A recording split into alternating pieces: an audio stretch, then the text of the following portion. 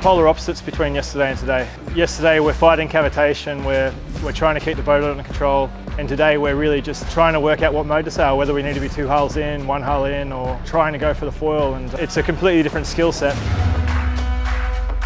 Came into day 5th and we came out of the day 3rd, so you've got to be happy with that. Really proud of the team for being able to make the final race when we missed the race because of damage yesterday.